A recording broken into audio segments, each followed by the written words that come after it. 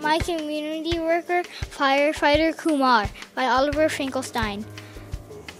I chose to write about the firefighter. He is a very important person in our community because without him, our whole town would burn down. 2 words that describe this person are brave and awesome. There are 3 facts I learned about the firefighter. Fact number 1 is that they can save people. I also know that they risk their lives every day for our safety. The last fact I discovered about the firefighter is that they like ice cream just like me.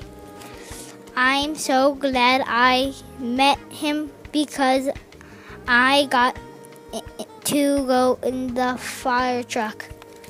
Engineer Kumar, our community firefighter.